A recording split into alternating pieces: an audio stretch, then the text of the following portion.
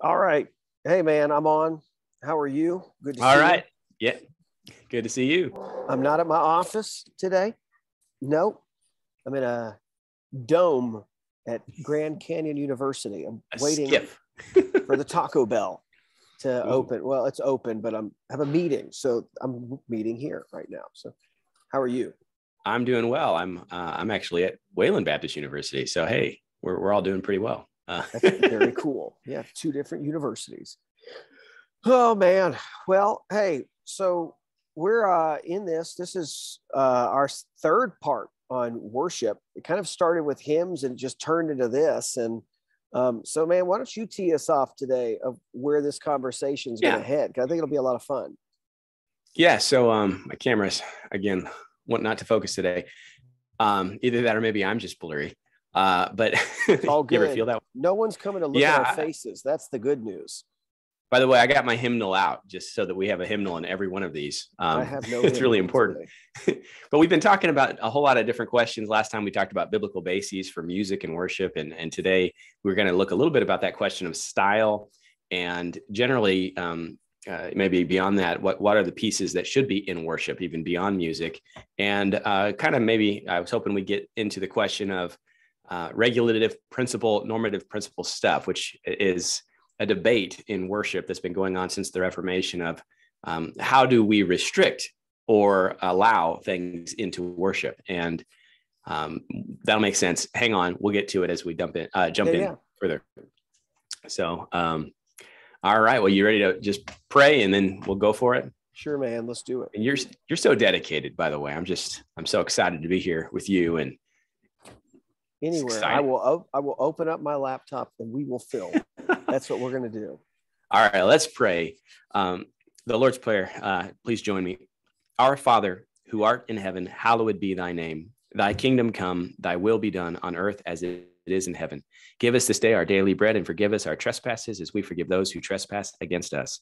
And lead us not into temptation, but deliver us from evil. For thine is the kingdom and the power and the glory forever and ever. Amen. Amen. All right. So look, All right. I guess this discussion has sprung out of the fact that I guess we'll start it like this, right? In church, there is definitely stylistic issues that people debate over. And so I think we talked about one of the last times, talking about how, churches have got people where we split our services, right? Because people are so adamant about the kind of style that they want. So you'll have traditional, contemporary, we have blended sometimes. And it ends up being, in my opinion, the 90s, where you're just locked into there and nobody's happy. I've actually heard pastors say, "Yes, so we do blended, and nobody's happy. That's great." So I don't know if that's it's the lose-lose. Yeah, I don't know if that's necessarily the way to go.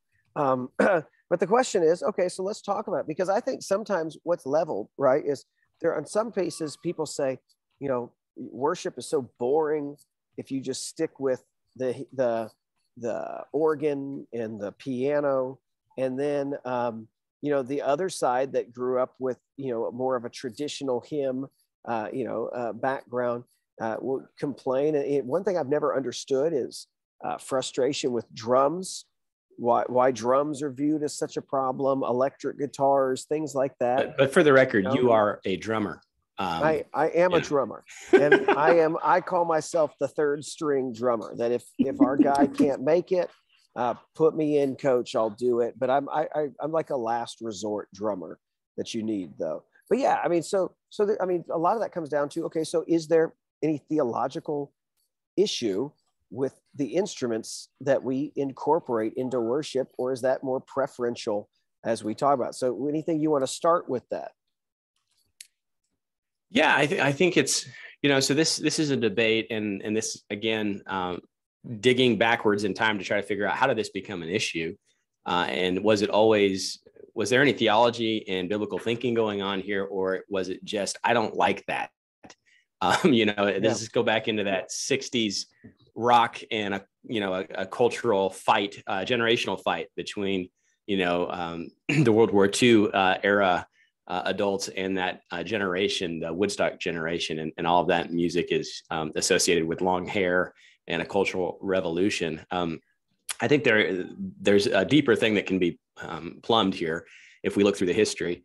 But I think a lot of the emotion that's tied to it, and the reason that we said, oh, you can't have drums, because it wasn't something that was a normal part of worship until you ended up with electric instruments and a larger drum. But, you did have churches that had orchestration and things. And of course, you could always have the do, do, do, do, that drum was okay. Yeah. But when you start tying it to that electric sound distortion, a lot of people would associate that with bands that kind of associated it with evil and disorder, distortion. It's not hard to connect that to the devil. It doesn't have to be made that way though, but I think there's a lot of emotion in that whole era, and that isn't really dealing scripturally with it. So I think we ought to deal scripturally with it. And again, drums, Old Testament, I think we have passages that are talking about, do this on the cymbals and idea that there's drums. Yeah. I watched a documentary that the Ark of the Covenant actually was a drum that they carried into battle, which I'm not sure I buy into it, but it was an interesting idea. You touch that thing and you get zapped. So I don't know about that. I guess the priests were hitting it. Yeah. It was God one of those. Would have liked that too much in the Old Testament specifically. The problem with that theory, I bet Uzzah would have had a problem with that theory too. Yeah, maybe that's what, he wasn't one of the priests, and exactly. It wasn't being carried right. Yeah. Basically, if it's on the History Channel, always have a high degree of skepticism. Unless it's ancient aliens, then it's all going to be good, All terrible. So, before I go on the history road, do you want me to go down this road right now, or do you want to jump back in? And well, that's the big thing is, we see instruments, and we can talk more about that in a little bit about that. So we see different instruments, but I don't get why. Not only do we have fights in church about, we don't need these instruments, things like that. And I'm painting with a broad brush here. I'm not saying any specific church that I know. Definitely, that's not like an issue in my church or anything like that. But I've known of where, why would we add these instruments and things like that?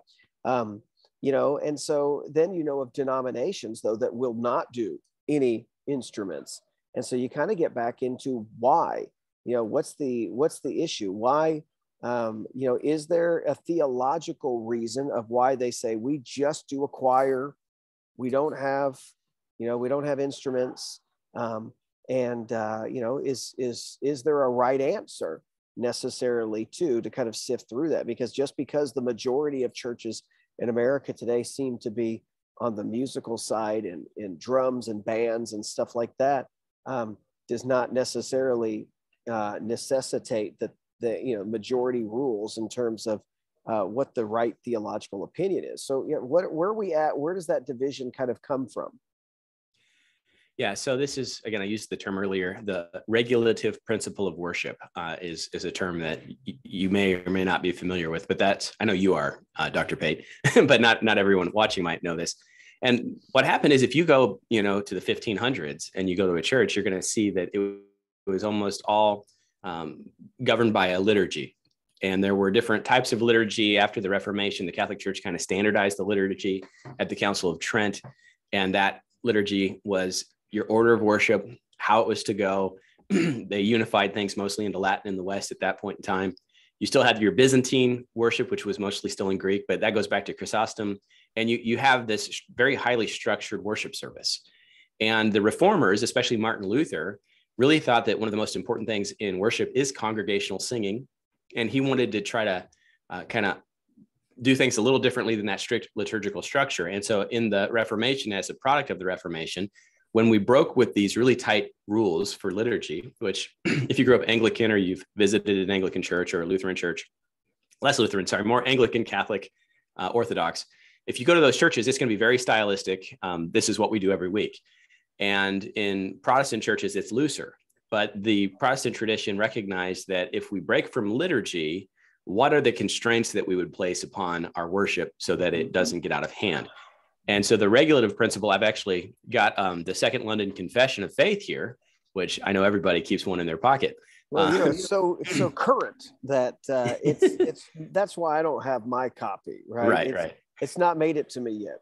When is the London Confession? That's 1600s, correct? This is 1689. So this would be that Baptist confession, the Reformed Baptist tradition. Is probably the gold standard for Reformed Baptists today, which I would love to count myself one, which I'm not fully there yet, but nevertheless, great thinkers in that group. And maybe I'll get there someday. Lord's just got to move me on some things, and if He's chosen me, I know He will. Oh my! We'll get you there. Yeah, I'm open to it. Let it happen. But here's what it says: the light of nature shows that there is a God who hath lordship and sovereignty over all, is just, good, and doth good unto all, and is therefore to be feared, loved, praised, called upon, trusted in, and served with all the heart and all the soul and with all the might. But the acceptable way of worshiping the true God is instituted by Himself, and so limited by His own revealed will, that He may not be worshipped according to the imaginations and devices of men, or the suggestions of Satan, under any visible representations, or any other way not prescribed in the Holy Scriptures. And so that confession, again, is also tied to the Westminster. The 1689 confession and the Westminster are very much very similar. It's just one's Baptist in its view of baptism. And there's a few slight differences as well. But nevertheless, that is the regulative principle. Basically, God is the one who gives the rules for worship, and you cannot worship God beyond what He has given. Or counter to what He has given. And of course, there's a little snippet here about under visible representations. And so this would also be kind of a jab at visible representations of Jesus, even in the worship service. The icons. Yeah. But you can also have, Jesus carrying the lamb, in the hallway. That's okay. That's big questions that happen. So anyway, this is dated a little bit, but there's a lot of this that I would say is correct. And it would go back again. We talked earlier today, we were talking about the Ark of the Covenant, and God gave rules for how to move the Ark, and so you can't just stick it on a cart. This is not acceptable to God. And so did God give rules for worship? And so this is what the Protestants were thinking, because they had detached from the liturgy, and these liturgical books go back hundreds of years, thousands of years. And so it had developed into a very systematic way of worshiping God. And so when you break from that, and you have more of a free worship, how do you, one, defend yourself against accusations from the Catholic Church and others that you all are just without any standards? And then also defense from today, because if you go to some worship services today, it's a free for all, and it may be something that is not honoring to God. And even, the suggestions of Satan, the imaginations of men. How often have you, how many times have you been in a group and we got to do something to kind of liven this thing up? Like, what could we do? And you get your brain going. I know, we'll play Jeopardy. We'll do the love connection, and we'll have, it's a Valentine's Day weekend. We'll have 3 couples come up, and we'll see who knows each other the best. It'll be a great worship service. It starts to make you think, well, is that really worship, or am I doing something else? Yeah. Well, that's a great question to begin with. Yeah, because it does seem like you look at the spectrum today, and it's kind of an anything and everything goes kind of mentality. And so I guess if I'm going to start to kind of navigate these waters, maybe we can start with saying, what do we know that that are elements that we think are ones that you can say for sure are allowed, right? Because those are the easier ones. But that comes back to the normative versus regulative, right? So I do think that I don't think you should, this is just where I land, I don't think you should we should not limit our view of what worship should include to just the New Testament. We have a full canon of Scripture, and I think it's important to recognize that when the temple was being set up, there were patterns for what was set out, and there were things that for you and I, we should recognize. So it's like, when you look at David in 1 Chronicles 6, it says, these are the men that David put in charge of music in the Lord's temple. And they ministered in song in front of the tabernacle, in front of the tent of meeting. And so he gave these people jobs. So music needs to be there. And then what you find out, though, is when you go through the Psalters and you find out all the instruments, right? So you'll begin to see, like what you said, you'll see cymbals. Sometimes there's the question of what is now the problem with some of these, by the way, if you look at these subtitles in the Psalms is some of these we just don't know what they are, right? We know that they're using instruments in worship at the temple, but we're not sure. Like, for instance, like what is a gittith? That's Psalm chapter 8. And you kind of think, well, I don't know. Speculation of something like a gittith is some sort of a 8-stringed instruments that maybe came from Gath.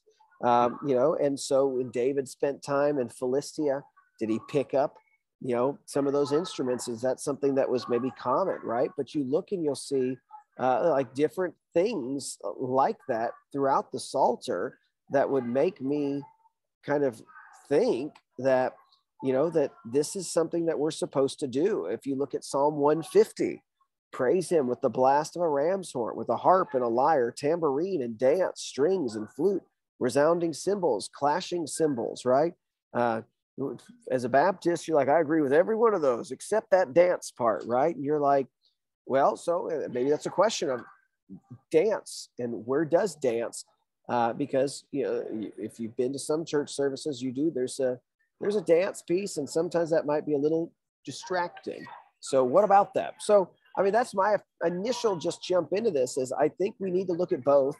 And so in terms of music, I just can't get past the fact that God had ordained and allowed for this as acceptable worship in his temple. But yet when it would come to his church, would say, I don't want any of that anymore. So what are you thinking? Yeah, and I think that that's a really good point. And,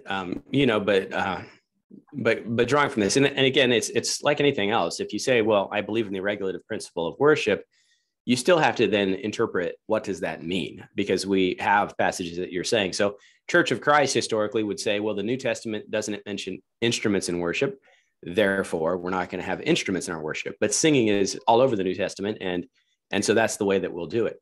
I don't know. I've never been accused of sinning necessarily for having instruments, but maybe, in some of the more difficult times between denominations, there were some name calling issues going on there. But what that denomination was trying to do is take carefully the instructions that God gave, and they were overly maybe restrictive in my mind, following that principle. The other, that you'll have groups that'll say, well, instruments, I think, came from the line of Cain, right? So that means that they must be evil. I've never heard that. That's a very interesting insight, right? The instrument making from Cain's line. I've never brought those and saw those.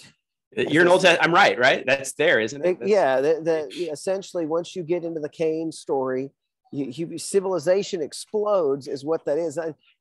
Shepherding was also part of that as well. So let's and cities, so there's a lot there.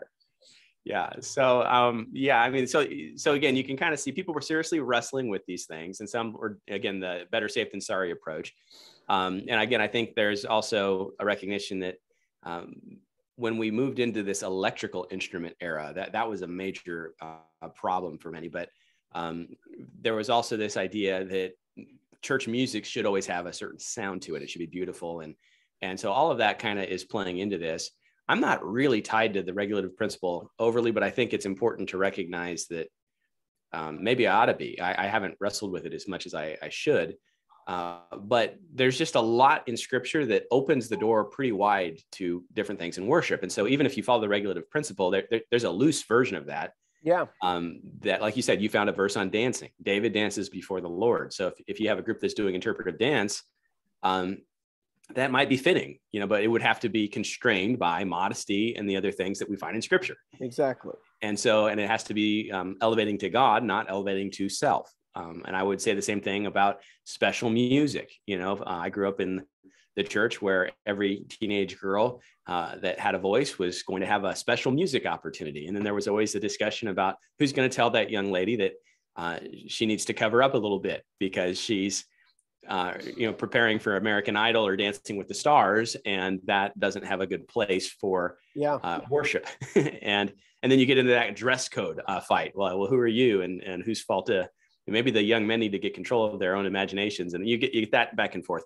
all of that again. That's a whole nother discussion going on the Twitter sphere today with like some of these people right now. So that's another conversation for sure.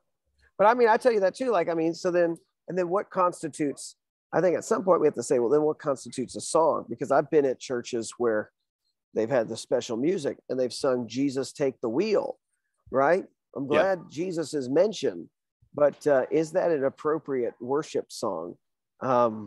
No, I don't think so. Or God Bless the Broken Road by Rascal Flatts. Like 3 wooden crosses, man. Hey, man, hey, you're meddling. Three wooden crosses is a good one. It always brings you to tears. But I mean, so I think you're right. I think there needs to be some sort, I think regulative principle is good to say, look at kind of the boundaries of this. But yeah, I think there's a lot there in scripture that we should say there's freedom in that too. I think if you look at it and see how God has allowed for and used worship, there is some freedom in what we should be open to.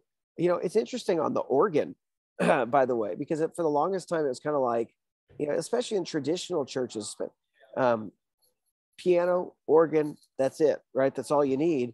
And I was always wondering, like the organ piece, and thought like, when was this ever, like, how long has this been around? And when was this ever viewed as like exciting music for the culture? And you know what I found out as I was watching old episodes of Mickey Mouse with my kids one day. They're celebrating Mickey Mouse's birthday. I believe it was Mickey's birthday. And one of the presents was a big organ. And it was like the happening party. They were all playing organ together. Yeah. And you'll see evidence of that. Like even if you look at the Snow White time, Snow White, yeah. That organ was a big, powerful, musical machine. And so, that's once again reveals to me is like, that's not like a sanctified, set apart instrument for worship. Just as somebody who's just, like I said, my limited, cultural observation, that was the instrument of choice, it seems, for many, for a very stylistic time and era. And so, so like even moving to more electronic sounding stuff today, okay, if that's where we're at style wise, then I don't really have a problem with that. I'm not so much hung up on that because even in the scriptures, we don't really know style. We just know that there seems to be, there's some big loud instruments that they were using, and things seem to be kind of exciting as they were going through and leading the people in worship.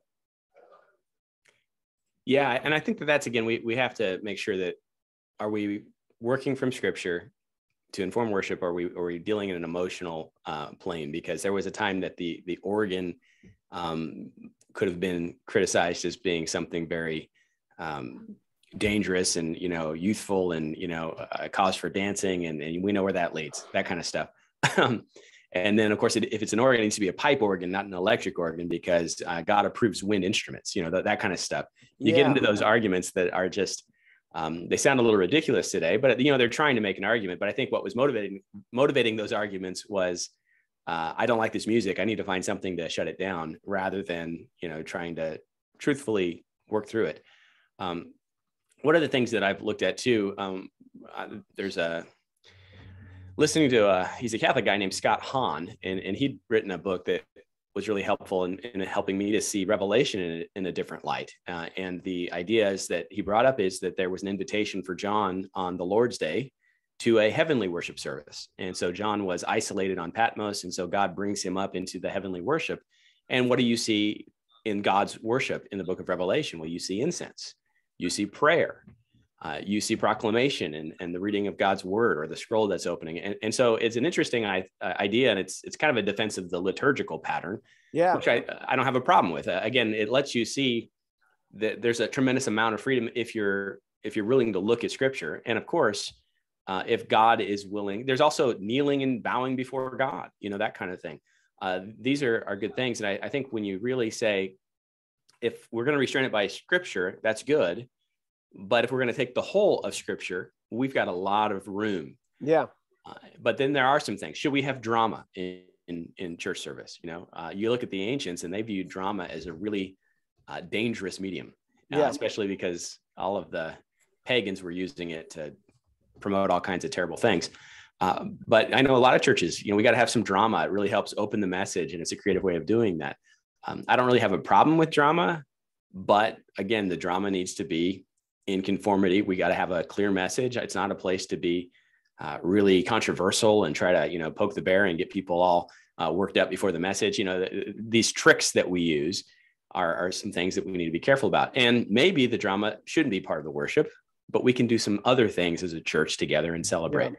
So, these are really important questions that should be asked. But I would say this, I think most worship leaders are too busy on their craft to think through the theological issues. Mm-hmm. And so I need to practice that song. Nobody's ever questioned whether I should do that song. It's the new song by so-and-so, obviously. Yeah. We just need to master it and get it into worship so that we'll be ahead of, Second Baptist or whatever church down the street has got the cutting edge band. And those are, in my mind, lesser issues. But when we get into this competition mode and entertainment driven worship, then I think we have a problem. And I think that's where the regulative principle is helpful, because we will move to greater and greater extremes in order to draw a crowd. Yeah. No, I think, I really feel like this conversation where we're headed right now is kind of two different places, two roads that we need to go down, right? Is one of them is, okay, so what are the most basic elements that we need in a worship service to call it worship for us, when we gather together? And then the other one is, what are some elements that we see, maybe for what would qualify as a worship song, or maybe something that maybe some guidelines for having to sift through, what do we choose to sing, right? Because we do know that some say we only sing the Psalms, right? Okay, well, we've kind of dealt with that already, but what might be some criteria that we would use to help us so that I think you're right that a worship leader and a pastor, we should be very aware of the kind of songs that we sing. And we shouldn't too, and yet I'm guilty of this. There has been a few times in my life where I'm up there saying, man, I don't know if that's a song I would want to sing again, right? And I let that one slip. I didn't give guidance on that. Or I was afraid to, were you afraid to rock the boat? Because everybody loves that song so much that you don't want to be seen as the stick in the mud because you have a theological hang up with it. So those are, I think, two roads that we need to probably venture down. Which road do you want to take? Well, I think, we have kind of a loose show here, so we kind of roll with it. So I think it doesn't matter much to me, but I think that we're developing it. So you go ahead and choose. I'm going to drink my Coke. So as I think through this, right, I think that, I think an easier discussion to have currently is what are elements that are needed in a worship service, right? Like, what are things that we know should be happening? But what happens with that, by the way, is kind of becomes much broader almost to then, is it all about the day that we gather versus is it about what the church is doing as a whole, right? So let's go down this road, because I do think there's some specific things that we should say. Have I had church today if I have done these things, right? Can you call this church if this was not present in that service today? So, so I don't know, man. As I read, I think a good maybe starting point for that conversation is, right, like, do you recognize in the early church there were some elements of what the church was doing that the church should do? So, yes. That they were hearing the teaching of the apostles, they were gathered, fellowship, breaking of bread, whether that's a reference to the Lord's Supper or whether that's just that they were fellowshipping and eating together, and then to prayer. So like those are most basic kind of building blocks, right, of something that would happen in a service. What else do you add to that list? Yeah. So, and what's nice about the confessions of faith, even the Baptist Faith and Message, is that there's Bible verses attached. And so some of these verses came out of that 1689 confession. 1 Timothy 4:13, I think, is paramount. Till I come, give attention to reading, to exhortation, to doctrine.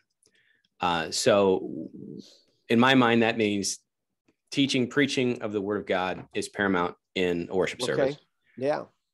And so, and if you mimic the synagogue worship, there usually were reading from 2 or 3 passages of scripture, that scripture was always part of that. And if we don't have the scripture in our worship, I'm not so sure that we did. Carrying on into 2 Timothy 4, preach the word, be ready in season and out of season, convince, rebuke, exhort with all long suffering and teaching. And that might be part of the regular pastoral practice, but in my mind, that has to be part of worship. And so, and again, it all kind of ties together, but you brought up last time, who's it for? Is it for the believer or the unbeliever? Yeah. And I think primarily it's worship of God, and that is for those that know him, and it will by nature also have an influence on those that witness it. And so it stretches to the unbeliever, but genuine worship can only be done by believers. So I think the worship service has to be for believers. And then if someone pops in and gets saved, that's awesome. And I think they will. But I think it'll be more powerful if we actually are truly worshiping God than if we try to stylize everything to make a message for your atheist friend. There's nothing wrong with reaching your atheist friend, but I worship, the corporate gathering of Christians is for the believers to worship their God. Yeah, I agree for that, for sure. So, and I bring that up because I think, and I like Andy Stanley sometimes, but he was telling me sometimes when he put together his services, it's very much targeting towards unbelievers. And so that he mentioned in one of the messages I heard that they take a worship service and they extend it out over maybe a month. And so on one week, you might have the music, instead of music every week, you might just do it one week. And then the following week, we might do the sermon intro, where I don't get into the word so much, but I'm setting up the major questions that we're looking at. And so maybe by week 3 or 4, we get into the word of God. And so I might have an atheist friend who we might not even sing Christian songs that first Sunday that they're there. We're going to build in some comfort. And by the 3rd or 4th week, we've got to the word of God. And that sounded really strategic and helpful. And maybe it's a good way of reaching the lost. But you didn't, in my mind, have church. If you didn't sing any Christian songs and you didn't open the word of God in that first week, you didn't worship the Lord. What you did is you had a great seminar that was designed to reach the lost. Yeah. But that's, in my mind, that's not the Lord's day work. Maybe do that on a different day and set up a seminar. Yeah. But because we can't get our own people to come a different day of the week, we have to take the worship service, the day of the Lord, and use it for other things. And this is, by the way, just throwing it out there. Hey, we're not going to have church this Sunday. What we want you all to do is go volunteer and do wonderful things in your community, and let that be your act of worship today. No, yeah, that's not biblical. That is that again. Let's do that. Let's do it on Tuesday. Let's do it on Saturday. Yeah. But on the day we set aside for worship, we need to be about worship. Or do it after church. I know it makes for a long day, but you need to. So, yeah. I would agree. I think that I think more and more I've been convinced that church is for the believer in worship of the Lord, and that I think we've gotten it wrong when we've gone this consumer mentality, seeker church thing. And I know that was a big deal, and you and I both were in time when that was a huge thing, just kind of starting out, where everything's tailored for that. But at the end of the day, I feel like what that did is you jettison so many important pieces for your church that you watered everything down as a result of instead of feeding your sheep, you did barely any of that. I mean, the problem with a lot of that stuff is, even though they would claim that they're focusing on the teachings, right? The reality is the exhortation and the teaching is not the kind of that Timothy is being told to have, is not the kind of teaching that you would see in a lot of churches today, which is, here's five points to have a happy life, and I've strung 5 verses from all over the scriptures to give you a teaching. Like, no, you're not actually dealing with the text of the scriptures. You're not actually dealing with who God is. You're not dealing of, how we all need to respond to this. You're kind of limiting what I can pull from here and here and give you something.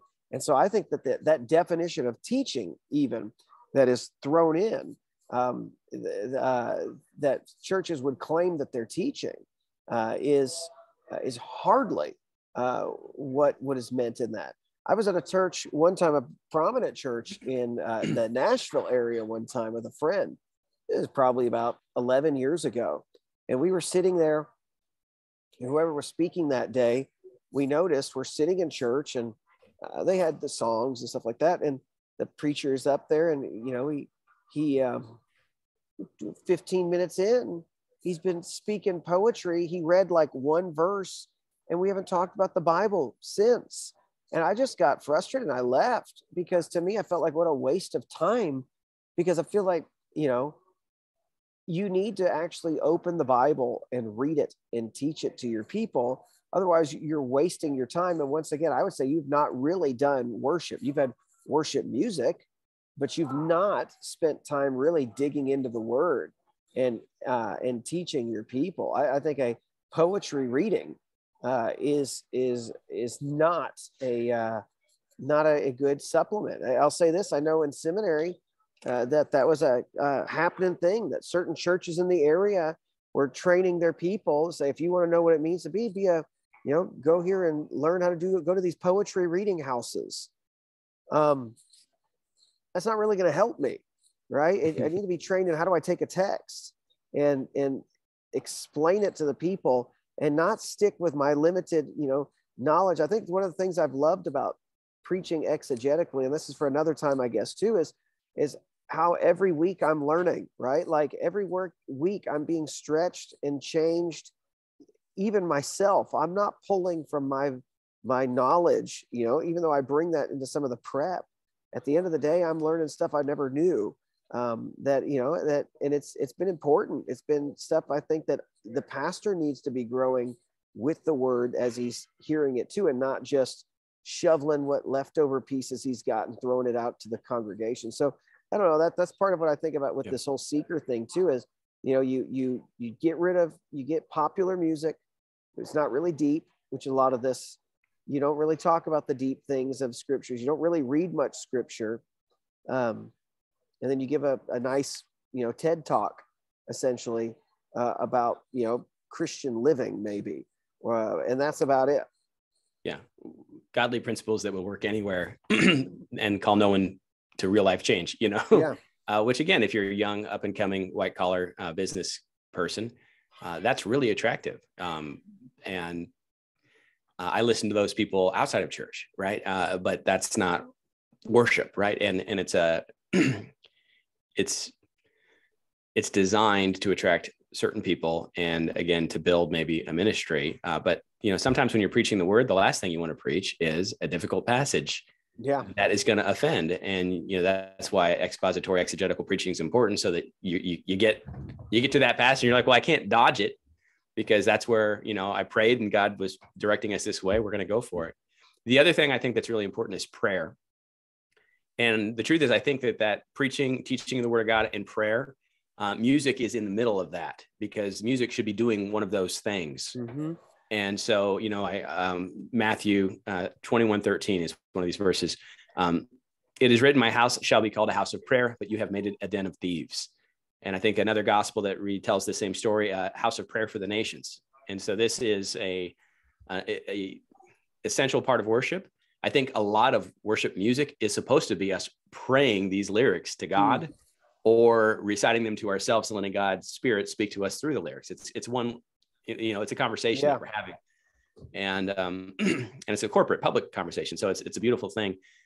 Prayer needs to be in the mix. And in my mind, that goes confessional, Lord, forgive me prayers, which, you know, James would also bring us here. If someone's sick among you, let him confess our sins, and the elders anoint with oil, and that person will be healed, is what it says. And I think they'll be healed spiritually and sometimes physically. But confession of sin is part of that. And I think that's prayer. And then intercession for the nations. So we're praying for others, that they might know Christ. And so, and again, music can be a tool to emphasize both of those things. Yeah. And I think it's a great tool. when I tell my people, will respond and use this time as you're hearing music to respond to the Lord. But also, like I said, when you've lost all that you can pray for, just begin to read them and think about what that actually teaches you. So one thing it brings up, and I don't think we can do it now because I think we're at the end of our time, right, is so how about this one? Connected to worship music, altar call. Is an altar call an essential element, to the worships? Because I would say that's one, if you want to talk about an element that's connected to your music, connected to the worship service, that you will get a lot of pushback on, is the use of an altar call. And is it an essential piece? I mean, I think that's another one to jump. Like that's like part 4 is another part of that, is dealing with some of that. But I don't want to get too ahead of myself, but that's one that, as we're talking, I think that's a big thing. We should go there because, sinner's prayer, invitation, altar call, response time, and all those things can be slightly nuanced or different. But yeah, I think we ought to take some time and work through that, because I'm an advocate of something like that. Yeah. But and I think some kind of response is something that should be, we should lead our people in that. Like, if you've heard from the Lord, now what are you going to do? But yeah, let's go through that maybe next time. I think that would be great. And of course, should we use music in that altar call? Are we manipulating the mood? Are we trying to force, that's a big one, man. Keep playing the song. Someone's going to come, and you play the right one. I'll tell you what, I mean, that's a big one I want to talk about, because, so we talk about our Sunday services, but what about when you have worship services outside the church, right? So when you do a worship like camps, right? Because talk about camp, and they have what's called cry night, and that's the big night. That's the one that you go for the response, and the music there is killer that night, and it's all meant to bring you to cry and to make it. So I mean, let's deal with that, because that all this is tied together, I think, to the use of music, manipulation, everything that comes with it. So man, this is just endless. I feel like every time I feel like we're about to put this one away, it's like, okay, well, let's shelve it and we'll put it in another can and do another one for next time. Yeah. Well, and then I immediately am thinking, okay, Lord's Supper, should it be every week? Yeah. Baptism's part of the worship. It's an ordinance, or should we do baptism after, or a different place, or at the pool? All these things play in. And I think there's tremendous freedom. There really is. But how do we best utilize some of these things? And here's another crazy one. Should a marriage be a worship service? In that sense that it's revealing a great mystery. Yeah. So all these kind of things that I go through the mind. But yeah, I think probably we're out of time for today. There ain't no way we're going to tackle all of that. We're just got to cut it short, be done with it now until next week. And we'll hit some of these topics. I think it'll be fun to keep going, because now the wheels are spinning. And there's a lot of stuff. I mean, how about this too? I mean, you just throw it out. Painting. Should you paint your service? Should you dance? I mean, those are all elements of like, okay, what's the principle there? And there might be some principle when you start talking about, especially when you get to Corinthians, man, about what about less? I mean, we probably need to deal with too in Corinthians, like what was happening when they said prophecy? What were they happening? We're talking about tongues, and he put some big, guardrails for how those are supposed to be used. So if we're going to talk about Lord's Supper, we got to talk about those other pieces too. Yeah, the gifts. And then if you want to know about head coverings, that's a video that's already been done. So we can deal with dress code already in a separate video. You can see that. Andrew will probably be diligent to put that in his links in his video. Well, yeah, and we could do dress code too. Right. Yeah. So, but hey, if you've got something that you're like, what about this in worship that we haven't mentioned, leave a comment, because we like to read those comments, and maybe that would help direct us. We don't get tons of comments, so you'll get special attention if you leave us a comment. That's I only right. got 600 last week. That's right. That's right. We sift through every 600 comments we get. I love the thumbs ups, but I would like, hey, keep it going. So. And please share it with your friends. All right. Sure. You want to close this out, Dr. Pate? Let's do it, man. May the Lord bless you and protect you. May the Lord make his face shine on you and be gracious to you. May the Lord look with favor on you and give you peace. Amen. This is fun, man. Thanks for doing it with me. Until again, I'll see you next week, and we'll get at it again. Take care. Bye-bye.